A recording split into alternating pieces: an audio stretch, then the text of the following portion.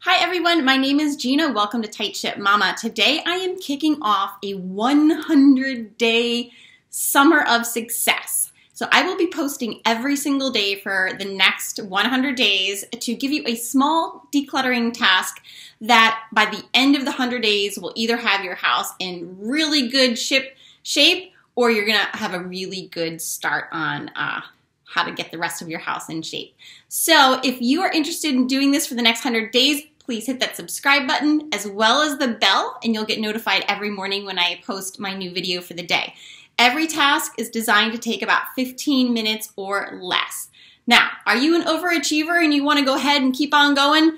Don't do that. Stick to the 15 minutes because I want you to complete the task. My worst nightmare for you is for you to begin on a project and then get distracted or something comes up and you can't get back to it or you lose motivation and then you not only have a cluttered house, you also have this big heaping pile of clothing that needs to now, get kicked around your bedroom for 3 months. So just stick to the 15 minutes and I guarantee you will have a home that is a lot lighter and you are gonna feel so much better at the end of the 100 days.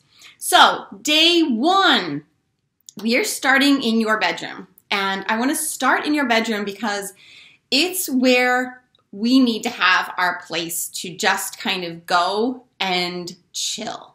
You need a sanctuary somewhere in your house that is clutter-free, and I don't think there's any place better than your bedroom. So day one, we are going to begin with just your bed. I would love you to go declutter down to one set of sheets for just your bed.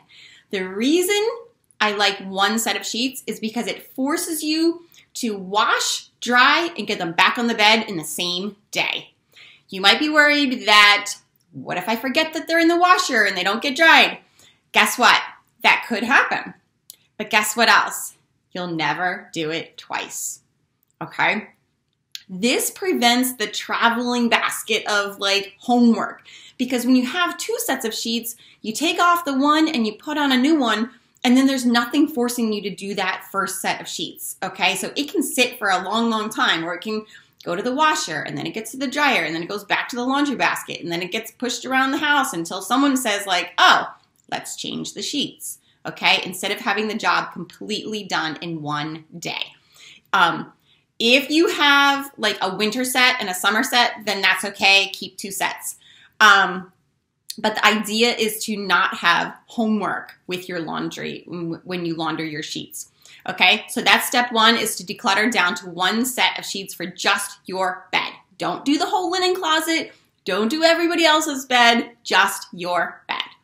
Then I want you to really take a good hard look at your bed and say, are the decorative pillows too much? Do I still love them? Do they need an update? How's the quality of your pillows? That sort of thing. I want you to use the very best sheets that you have and to make sure that your bed is your own little oasis, even if the rest of your bedroom is a hot mess, okay? That's day one. Tune in tomorrow and find out what's day two. Take care.